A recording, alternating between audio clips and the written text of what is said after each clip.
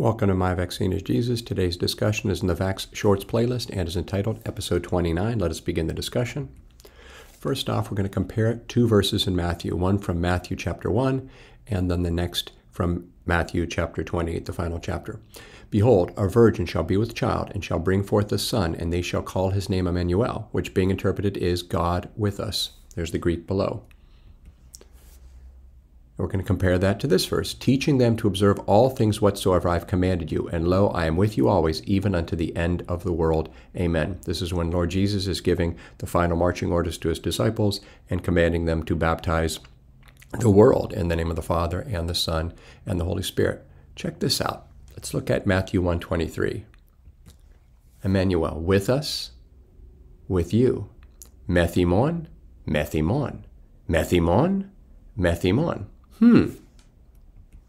God, I am, o theos, eroami, o theos, eroami.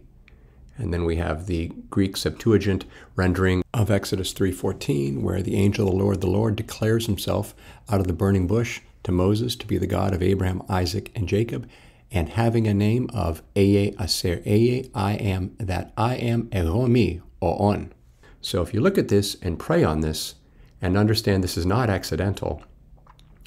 The gospel starts and ends with the declaration that Lord Jesus Christ is God.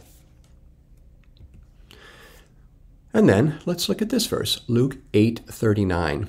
This is after Lord Jesus heals the man with the legion. Return to thine own house and show how great things God hath done unto thee. And he went his way and published throughout the whole city how great things Jesus had done unto him. There's the Greek. There's the remainder of the Greek.